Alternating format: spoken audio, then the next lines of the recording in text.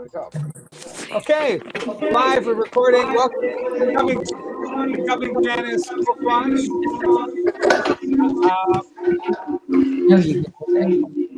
I'm gonna mute some more people.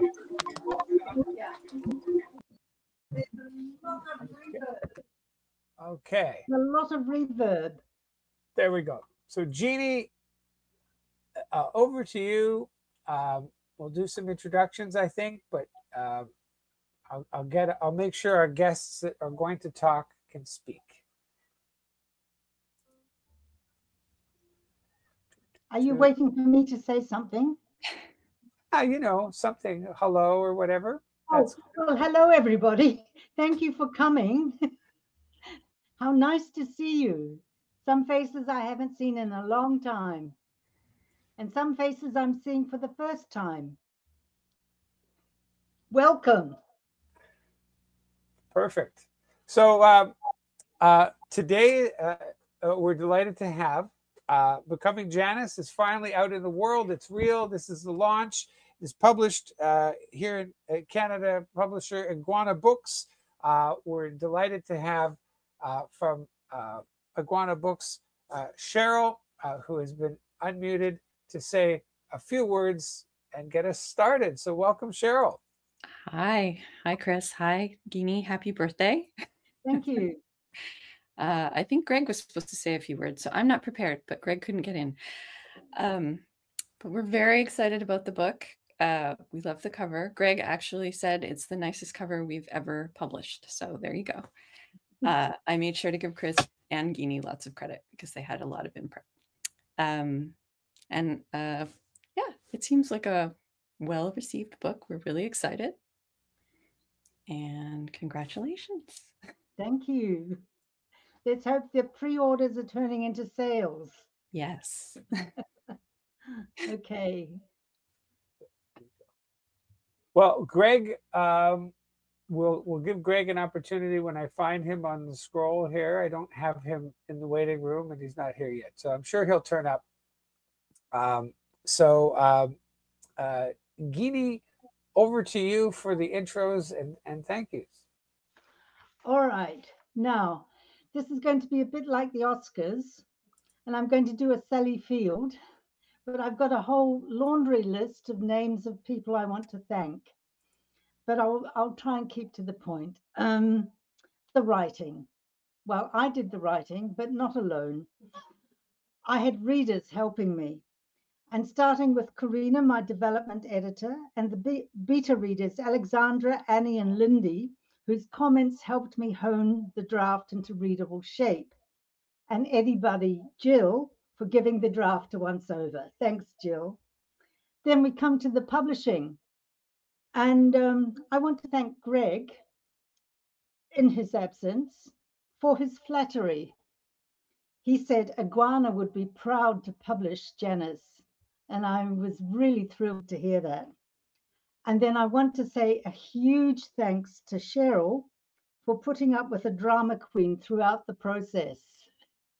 And Cheryl, you did have to put up with a lot, I know. And then, very importantly, I want to thank the Iguana editors, Paula, Amanda, Julia, and Holly, for their meticulous enhancements to the quality of my book. I'm very, very grateful to all the editors because they really have put the finishing gloss on the book. Then we come to the marketing. Chris, my guru, my marketing guru, my hand holder supreme, helping me right from the start. And he was hugely influential in choosing the right cover for Janice. My first cover for Janice was a photo of a girl on a bike on an Amsterdam bridge. And Chris looked at it and he said, "But your book's not a travelogue, is it?" And then he suggested very, very subtly that I might have second thoughts about the cover. And under his guidance, we came up with Jonathan, the actual designer, we came up with this. And I must say that everybody who has seen the book loves the cover. I'm thrilled. especially because the colors were outside my comfort zone, but I've grown used to it. So, Chris, my big thanks to you, and your job hasn't finished yet. Part of the marketing is spreading the word, and Chris was very influential in helping me get the blurbs for the back cover, because you know there's a maxim in publishing: blurbs sell books, and the names that we got for the back cover are important names, big influencers in their fields, and they wrote me honest, I hope, your checks in the mail, reviews, which are on the back cover, and I'm very grateful to 4 people in particular: Manda, Kathy, Lindsay, and Afka, for their blurbs. Now, past the blurbs, we get the reviewers, and the reviewers are the readers. And so far, I've had wonderful, wonderful responses from Gail, from Lyra, from Cortez, and Mayanne. And hopefully these are the first of many more reviewers, because altogether now, blurbs sell books. Okay, moving on, moving right along, we come to the Foggies. The Foggies is my affectionate term for friends of Guinea. And that's all of you, friends and family, for coming tonight online and in person, helping me celebrate Janice. And then those of you who have seen a copy of the book, have seen inside the book, may have noticed that I've dedicated it to 2 women, to Taya and to Faye. Now, this is not a lesbian couple, I'm sorry to say. It's my mother and my aunt. And both, I got my writing talent from Mum, and Tante Faye, my aunt. She was one of the first people who encouraged me to write. So I'm indebted to them both. And that's why I dedicated the book to them. All right, now I said I was doing a Sally Field. So I'll quote her, well, nearly. When she got the Oscar, her second Oscar, she said, "I can't deny the fact. Right now, you like Janice." Thank you.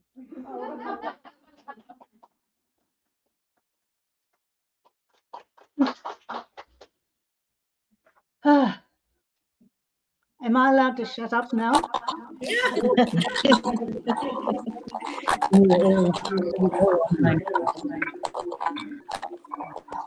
Well, that was excellent, and you know, when they say that it takes a village to put something together, that Becoming Janice is a perfect example of that. So so there's going to be an opportunity to ask questions, and I'm going to ask a couple questions to kind of set the mood. Guinea's going to do a reading from her book, and then there'll be a chance to ask some questions. Now, on your screens, you'll see down at the bottom, if you're seeing the same thing as me, there's a little hand next to a smiley face. The hand means, you know, like you're raising your hand. You can ask a question. If you've got something, I'll look for the hands.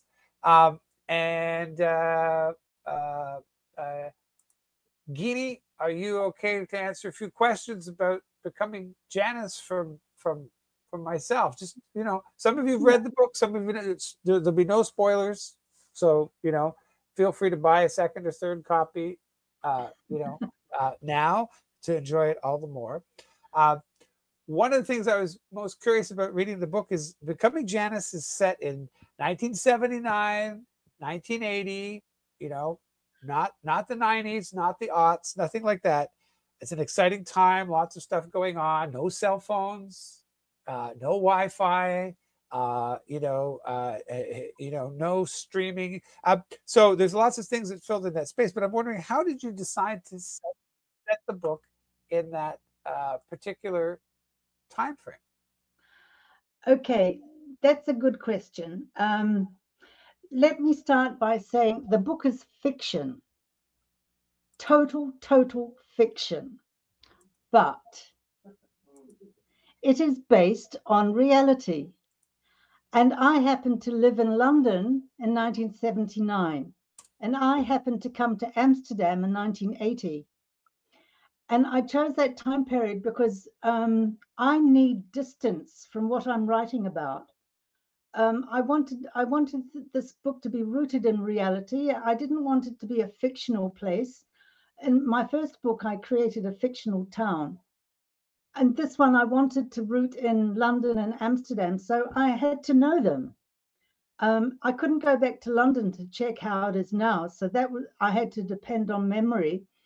But Amsterdam, I went down to Amsterdam and checked out the streets that she walked to see what the distances were and what you see when you look around. I mean, it's quite different to doing a walk on Google Maps and being there in real life.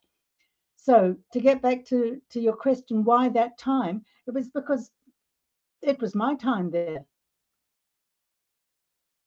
1979 and 1980. Yes. Well, that must be what gives it the authenticity. So, now your previous book received accolades for what we will term your good sex writing. Now, that's a lot of pressure, to have that out there. That someone came right out and said, this is a great book, and it had good sex writing in it. So I'm wondering, as you spent a few more years putting Becoming Janice together, whether that was an inspiration to do things, or did it encumber you because now you're, it's out there and you have to live up to it?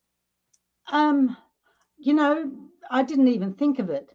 What I did think of was that I was more concerned with issues that I hadn't been concerned with writing the first book, because the first book was written in white heat and wasn't really written with the reader in mind. It was my story and I was telling it. This book I approached rather differently because I wanted it to be a book for readers. I wanted to tell the story and I wanted to get it across. So what was important to me was not to be graphic, because if I watch a film and they get really graphic, it turns me off. I wanted to be a bit more subtle. So there is suggestion, but there is the space. I don't know if any of you are old enough to remember the old Claudette Colbert and what's his name movie, the one where they're hitchhiking together. Well, films from that era, they show the first kiss and then it's the morning after. And there's that space where you can fill it in for yourself. And I find that much more subtle, far more discreet and more interesting, because it makes you use your own mind. So to answer your question, I wasn't bothered about Philippa at all because it wasn't relevant. It was my concern was to write for the reader and not turn anyone off, because they're lesbians, they're having lesbian sex, but they're people enjoying having sex, so it can be relatable. That was what I was aiming for anyway. Well, it's great because before I knew you, before I knew much about you, of course, before working with anyone, I have to go online and read everything I can about them because it's not 1979. I can do that. And there it was, good sex writing. And I thought, wow, okay, let's get this. Let's work with Ragini. And absolutely 100% for those of you who've not enjoyed one or either books. It's true. Very, very well done, and it's something that's very easy to do badly and wrong, because we all love books. We've all read books, and as you put it, Gini, turned off by that. This was great. So full points on that one. Now, speaking of that, not to give too much away, but one of my favorite parts of Becoming Janice was a feminist theater troupe called the Thalia Thespians. It causes my dental work great pain to get those two words out together, which I'm sure was part of the fun. But it's just so detailed and wonderfully real. I have to ask if there was any sort of real life inspiration for the Thalia Thespians. Well, I can see Annie chortling into her fist here. Annie Perkins was the director of a theatre group called Tangent Theatre. Annie and I, we met in Amsterdam. When I first arrived, I joined Esther, the English-speaking theatre of Amsterdam. And Annie and I, we were both in Esther. And then Annie broke off. She went off at a tangent from the main theatre group, and that's why she called her group Tangent. I have to point out very, very clearly, and Annie knows this herself, that Hannah is in no way Annie, no way whatsoever. Hannah is a figment of my imagination. But the basics of Thalia thespians, or as Colin, the gay guy in the book, in the comic relief, he calls them labia lesbians. You're all allowed to laugh now. The play, the group, the theatre group is vaguely based on Tangent, yes. And I did use the fact that Tangent had produced a production of Deuce of Fish, Stash and Vi, because again, that was something I knew. And I had to do a lot of research because I'd forgotten half of it. But it was convenient. It fell into my plot. So the answer is yes, there was a real basis for it, but totally, totally, totally fictionalized. Please nod if you agree, Annie. I've actually I've unmuted Annie, who's as her new agent. I'm going to ask what percentage of the sales of becoming Janice Annie gets as enrolled. But Annie, you're all okay with this stuff? Oh, absolutely. I get a lot. That's... Yeah, well, you get to direct the film, darling.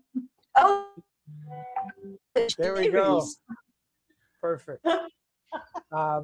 Well, I got one more question, and then Guinea's going to do a little reading from the book. It's funny with some of what we've been talking about is there's a recurring theme in Becoming Janice, where Janice is really noticing a lot of accents, you know, and here in Canada, you know, the only other Canadian I know for sure on this call is Cheryl. So I'm like, you know, Canada is a wonderful melting pot situation. We have people from all kinds of cultures here, but we're really, you know, we're kind of famous for not actually having an accent. When Stanley Kubrick was doing 2001: A Space Odyssey, he wanted the HAL 9000 computer to have really no specific accent. And when the production manager said, well, how do we do that? He said, Canadians. He said, Canadians don't have any accent at all. So Cheryl and I can blithely go through our work day, not really paying attention to accents. Yet in the book, Janice is, you know, at every turn, she's identifying all manner of things through accents. So as the kids would say, what's up with that, Katie? How did that work? Well, you know, you make me aware of something that I wasn't aware of. I think I'm projecting my own response, my own sensitivities into Janice. I find accents very, very beautiful. I have fallen in love with women because they sounded so nice. It's as simple as that. I had a tremendous crush on my geography teacher because she came from England, and a posh English accent in New Zealand was something, delirious. I'll never forget her saying, the undulating hills of the Pennines. Wow. Wow. Yes. So I have a soft spot for the accent. And I think subconsciously I used it to point to the fact that Janice is an outsider. She can hear different accents because her own accent is different. I think that was something subliminal there. But my own, I love beautiful voices, so that's the answer to that. Beautiful.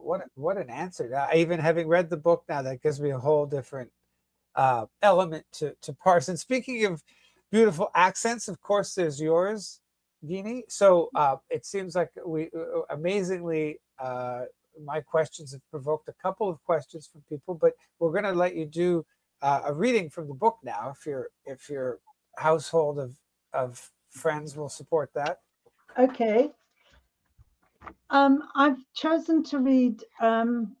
Sorry, Chris, not a sex scene. It's a flirtation.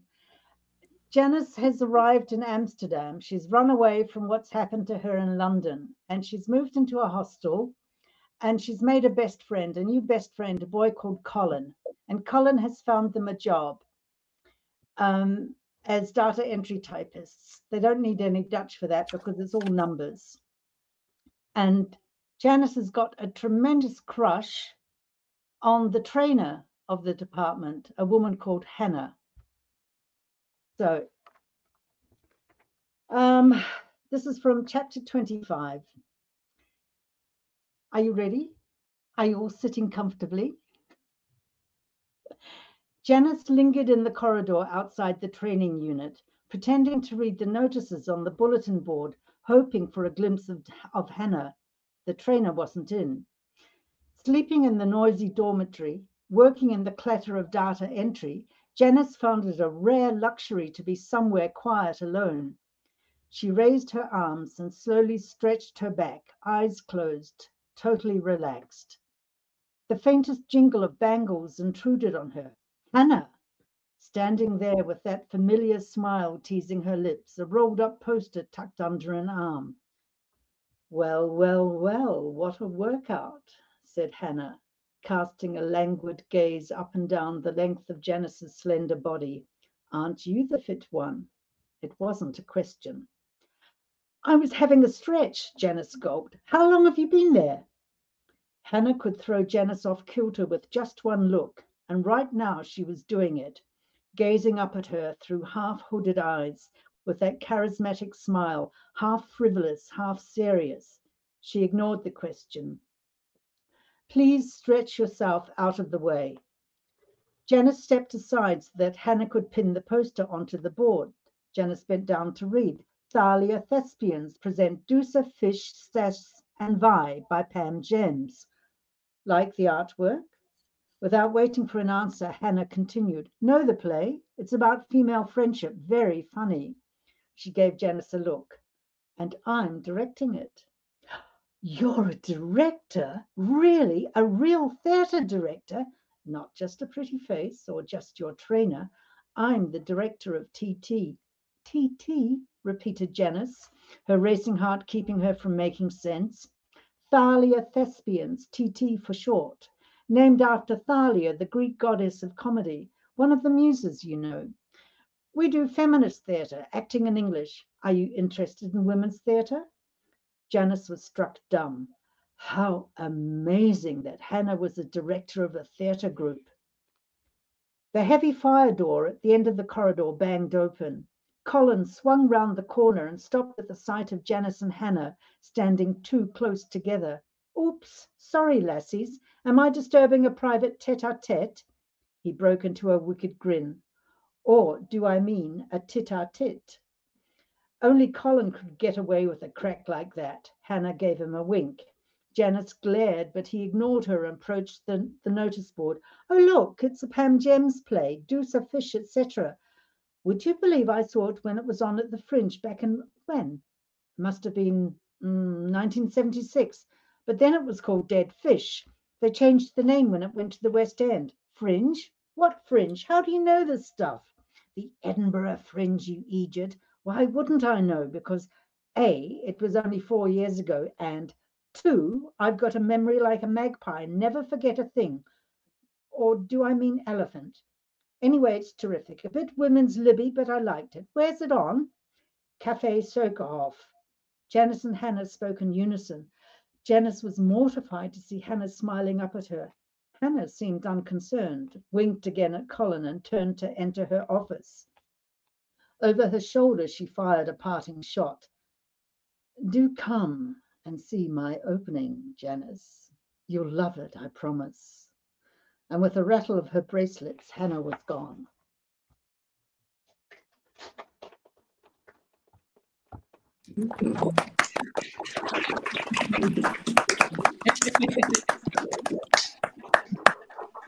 Well done. Very nice. I figured out how to make sure you got the applause you deserve, Ragini, on that. That's great. A fierce bidding war should start for the audio rights with you reading that, because I've read that passage a couple of times, and your reading added so much to it. So without any further ado, there's a couple folks who've got questions, and again, we can do the traditional raising of hand on the button thing, which I've got a couple people for, but eventually I'm going to unmute everyone. You can go bananas at that point. So we're going to start with Frederick. Tell us where you're from and what your question for Ragini is. Oh, hi. Yes, I'm Frederick Jan. I happen to be Guinea's brother. And I live in Naples, and I just wanted to have wish her a very happy birthday, and just to tell her how proud I am of her, and well done, my darling. And yeah, I hope you're going to help me with my book when I start to write it. Anyway, again, you've done so well. Thank you very much for inviting me on this group. It's been very interesting to see all these people, your friends, and I'm really proud of you, darling. Yeah. Okay. Bye-bye. Yeah. Now, Ragini insisted that I run the questions past her slightly ahead of time, so she wasn't taken by surprise in front of her friends. But I actually have a separate list of questions here for Frederick. Frederick, I'm wondering, one thing Ragini says on her website is that she's been writing since the year dot. So as a family member, is this correct? It's not only correct; it's before the year dot. She really was. She really was into all that stuff. I mean, I was. I left school very, very early to go into my career, and he was a dancer. He's a world famous ballet dancer. All right, stop. And she was always helping with my English. Which I'm very appreciative of, So again, and big thanks. And she was into writing, and her English was absolutely impeccable, and it helped me a lot in my earlier days. Yeah. So thank you, Madeleine. Yeah. All right. Okay. I'll leave you to your friends, something. Yeah. So nice. There you go. So when we're looking for blurbs, Ragini, for your next book, Frederick, definitely. I feel like he's got fantastic blurby potential. We have next up Annie Perkins, already semi-introduced, but here she is with a question. Well, first of all, remember you were talking about accents, and I had this voice agency in Amsterdam from like 1980 for 20 years. And because Canadian was never recognized as an accent, because they always wanted Americans. And so we christened Canadian Atlantic. And most people chose Mid-Atlantic as opposed to Americans. So there's your thing about accents. Well, and then the question, I don't really have many questions. I've known Guinea, what? Oh, Christ. Since 1980. It's a long time. And actually, I think we did a couple of plays together, didn't we? Where you acted and also was my stage manager. And it was interesting in the years in Amsterdam from like 1980 to 95. They were really the best years ever. And if anyone had experienced those years, it was fantastic. It really was, because you could be single, you could be gay, you could be mad. It was considered the biggest open psychiatric ward in Europe. And it was. And that was such an inspiration for all of us, So I feel also, because I've known Guinea this long, when she asked me to help with this book, what was good about it was I can remember everything, or the timeline, what the book is written in, So it was great to be able to have that sort of input. To say, she can take criticism. There you go. And feedback. Both Yes, So, know. I mean, that's it. That's like fantastic. And also, I'd like to say, happy 70th. Well done, Bill. Well done. Yes, camera. Yes. Thank There you. you go. That's great. You know, and it's true. One of the things every person who seems to review anything that Guinea has written often references the authenticity. So obviously, Yeah. that, you know, Annie is supporting that, and she remembers everything. This is a dangerous That's friend. amazing, isn't it? dangerous friend.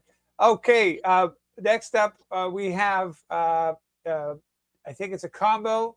I don't know who's going to ask the question. It's Trev Ian. So I think that's I see two smiling faces there. So over to you, gentlemen.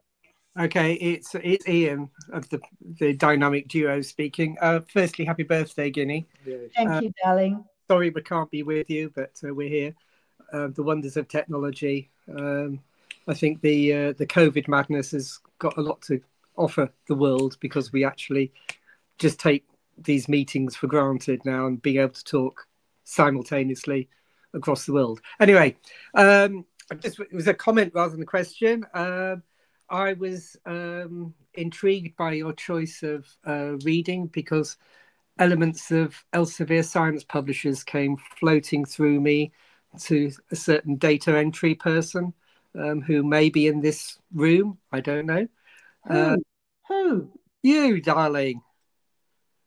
Oh, yes, of course. No, you missed out the beginning, but I said that the book is rooted in reality. Indeed. Yes, I know, but it's fiction. It's absolute fiction. But in terms of fiction, I'd just like to say that given your high ratings for sexual writing, I was really disappointed that those years you wrote the Elsevier Science Company magazine, that you weren't using that sort of text as we were going along. Anyway, just congratulations. That's all I wanted to say. Big hugs. Yes. Thank you, darling. I practice safe text. I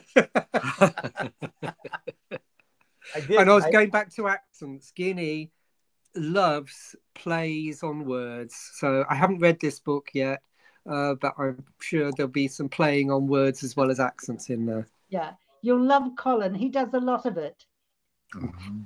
Good.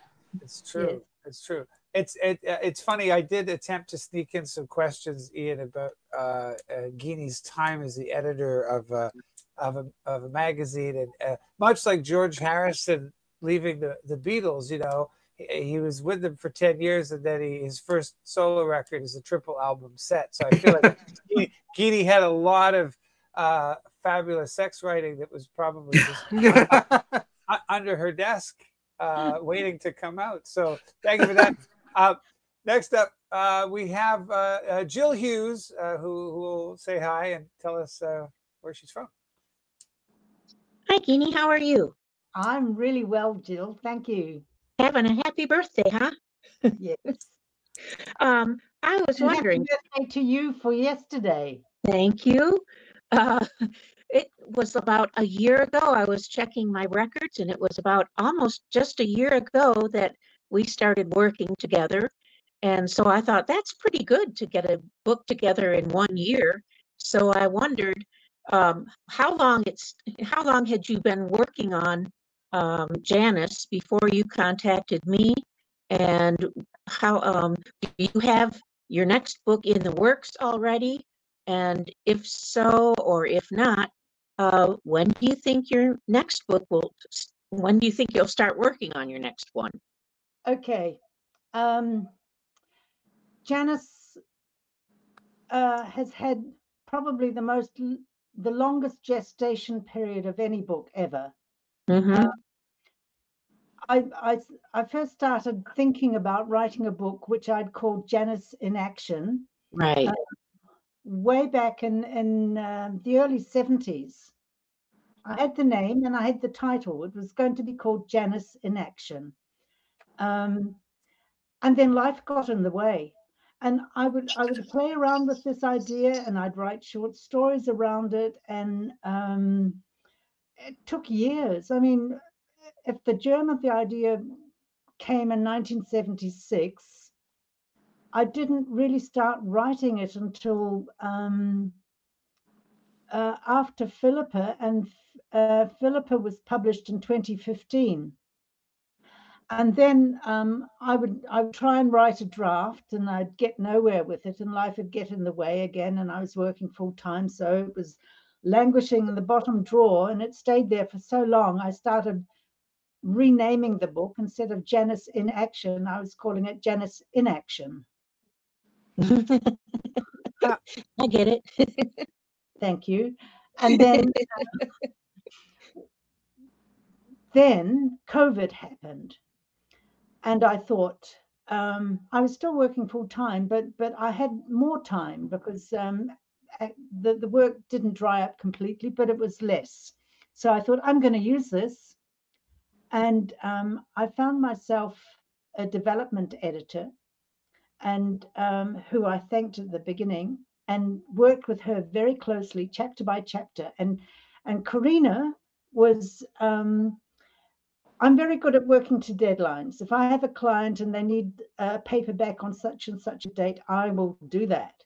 So having Karina beside me meant that I was setting deadlines, and it meant that I had to stop faffing about with this book and actually write it. Mm-hmm. She'd give me feedback on it, and so anyway, the actual writing happened during COVID, and then the real writing started. It was all the revisions and the revising and the revising and the revising, and it went through something like 20 drafts before I sent it off to you. Yeah. Now, you asked about my next book. I hoped to the goddess above that it's not going to take me another 10 years to produce the next one. I've had a publisher express interest in what my next book will be. She wants a romance, and I'm not very good at writing romances. So I'll have to do my best to see if I can do it. Maybe I'll come up with something which they can call a romance but isn't. You had mentioned something about something with 4 women in it this time. Yes. I'm thinking of writing about 4 women, and perhaps 2 of them are sisters, and perhaps 2 of them are lovers. But it's going to be a story about friendship. Okay. But that's still in the gestation phase. I'm working on the idea, developing the idea with my writers club. I've written a short story which may turn it into the first chapter of this next book. But that's still very much in gestation phase. And I want to get Janice up and running and selling and becoming a bestseller. And well, I won't qualify for the Pulitzer, but if that book takes off, well, then I can leave it behind me and focus on the next. And just bask in what you're doing right now. Oh, I'm not a basker. I'm more a T instead of a K. Okay. Enjoy then. Thank you, Jill. Thank you. And nice questions. Thank you. Interesting to note, based on Jill's question there, that, you know, if you had actually written Becoming Janice in 1976, setting the book in 1979 and 1980 meant that, you know, your publisher could market as dystopian or something vaguely futuristic, you know. So that's kind of a funny thing to note, that the book is actually set like 3 or 4 years after you were originally thinking of starting it. Cool. Yeah. So those are the questions that people have put their hand up for. So any of you who were sort of thinking that someone else on the call might be smarter or more interesting, it's not the case. There's still a chance to get in a humdinger of a question, whether you are possessed of mid-Atlantic accent or not. So anyone? Oh, Ted is in. Ted, you have a question? Yes, hello. How Hi, Gay. It's nice to see you. it's super to see you. It's long time.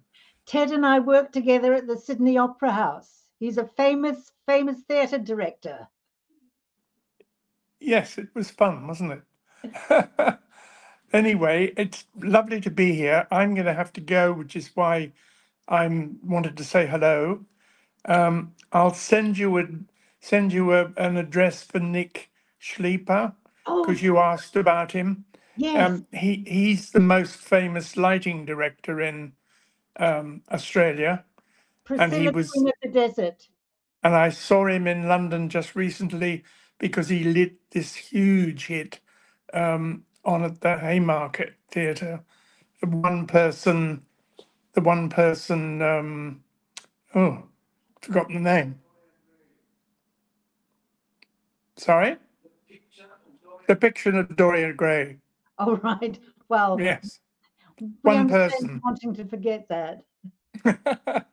Anyway, it's great to see you. Have a wonderful birthday. Many happy returns.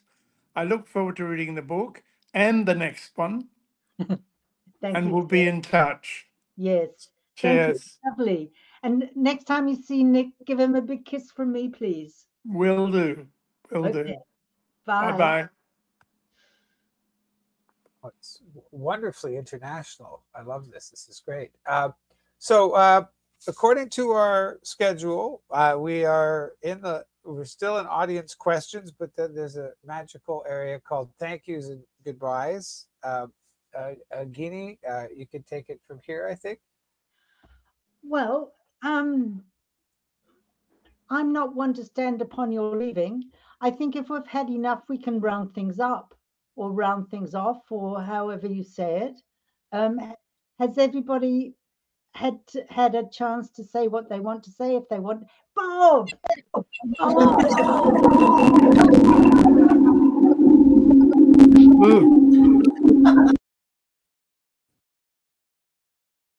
Thank you. So Bob, that was me. I thought it would be very clever to unmute everyone so they could talk, but the cumulative power of 27 people's background noise is such that yes, I won't try that again. So I'm going to unmute the folks who put their hands up because they're extremely well behaved, and they should be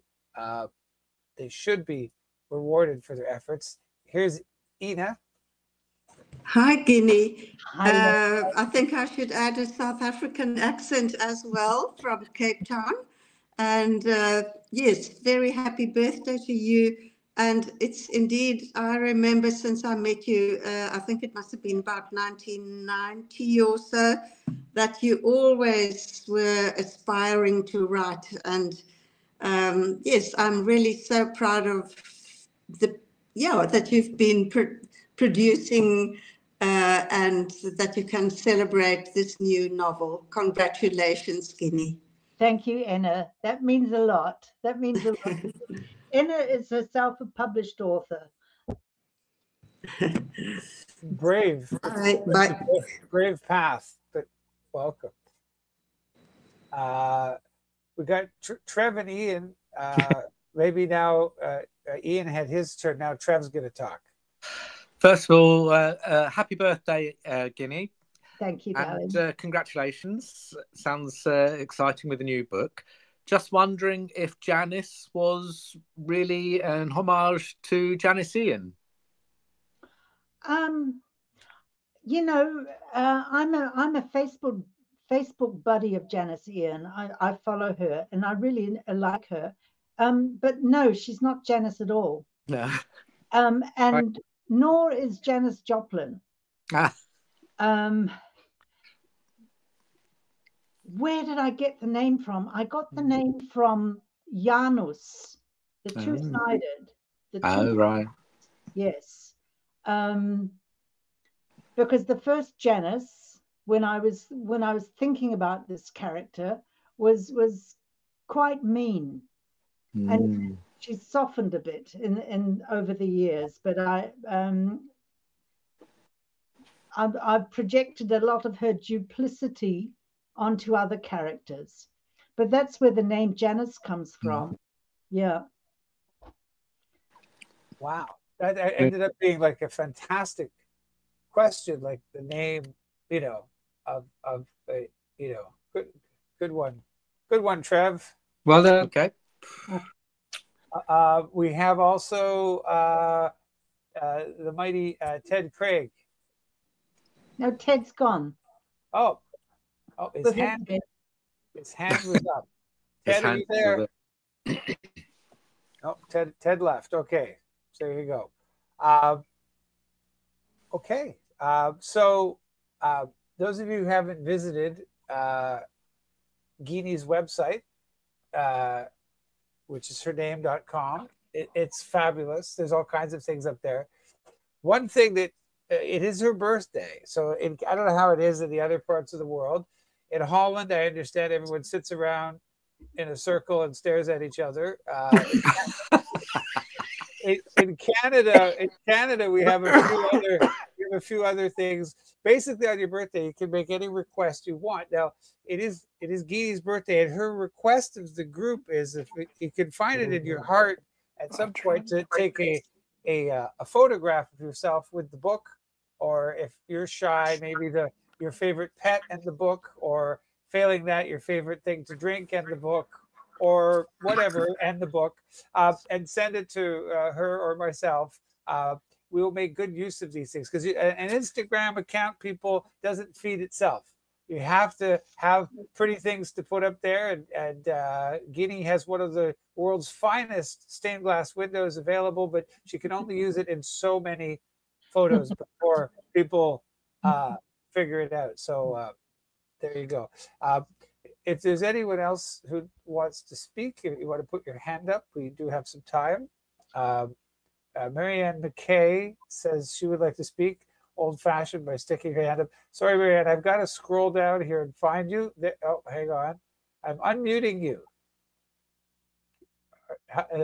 You can speak. Hi, Chuck. She has no audio connected, according to my... Oh, man, you have to turn on your microphone. Yeah. Rob's in the same spot. Anyone else? Even though Ted's not here, I have a warning sign for Ted. So someone should tell him that if they're talking to him. Marianne, still no audio for her. Marianne, if you trust me, I know we don't know each other, you can type your question into the comments. It's always a fun thing to do on these things. But otherwise, here we go. Annie.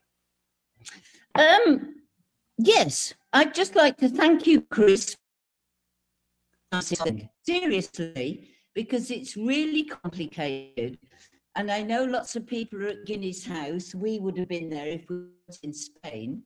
But I think it's fantastic. You can reach everybody like this. Yeah. And really, seriously, thank you, mate. Oh, that's so nice of you to say.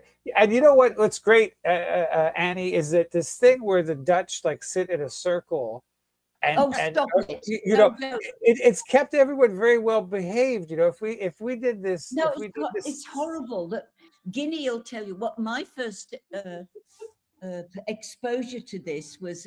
I think one of my girlfriends, her family there was a birthday or something, and we walked into the room, and everyone was sat in a circle with a cup of coffee and a piece of cake, and then you had to introduce yourself to everybody and say happy birthday, whoever it is, right? And after 25 people, it gets boring. Okay. And I've never been to any other birthday since. Oh wow, that's really shut it down. Not in the Netherlands. It was too much. Yeah. Well, it beats like rolling cheese down a hill or something. Like yes, there's other ways to be incredibly looking for mountains in Holland. You know, like there's other ways to lose the thing. But thank you, everyone. Karina, who's muted right now, is actually behind the scenes keeping that group of people at Ragini's house very well behaved. She's ruling with an iron fist. You can see it just out of frame. She has a hammer in her hand. So and they're not sitting in a circle. No, they're not. Very good. Karina, what happened to our plan with the circle? Did you, you know? We're in a circle. Okay. We are.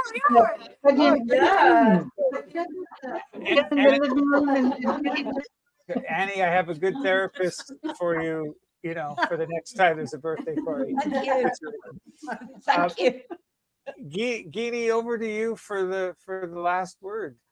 Okay, there are some faces who I haven't seen for such a long time. It's so nice that you're here, Bella. I'm really glad that you came. And Bob, my apologies because I forgot to send you the link, but you found it anyway. Thank you. You're welcome. Can I say something about the circle? Yes, please, Bob. Yes, Please. you claim that circle led to good behavior. It's the exact opposite. When they take the circle out and when they so-called line up in a queue, they form a circle. So a queue in the Netherlands comes from 270 degrees. And all I do is I say, I'm nearly 80, I'm going first. Happy birthday to you. What are you doing up north? Why aren't you in Amsterdam? You don't have to answer that question. No, and I won't because I didn't think so. Yeah. Amsterdam is the pits. It's Not for me. I'm still having fun. Yes, I can see that. Yeah. There's a kind of tradition with these calls, these Zoom or whatever we're using today, Callbridge, Canadian company Callbridge, where everyone's fine until the last 3 minutes, and then suddenly in the last 3 minutes people start misbehaving. Like Bob is venturing somewhat towards a sort of Civil War type. In 1964, I won a beauty queen contest. My name was Miss Behavior. In 1972, I won a second one in the Netherlands, and I was Miss Drager. Fantastic. Yeah. Wow. Miss Drager translated as misbehavior. I was hoping. Yeah. I was hoping. Yeah, see, like I said, the last 3 minutes are golden. I was like, you know, this is the part that when people watch this, we did record this, Bob. So, you know, people want to reach out and do the tell-all biography. They'll know where to find it.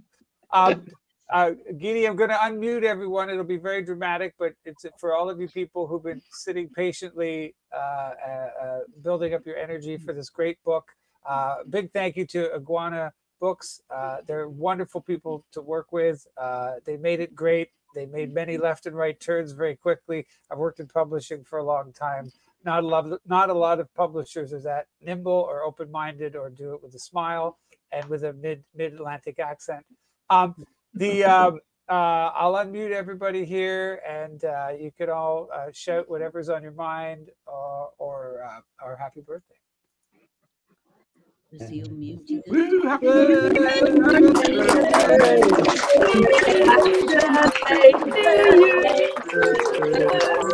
Happy birthday, dear Gini. Happy birthday to you. Happy birthday to you. Happy birthday.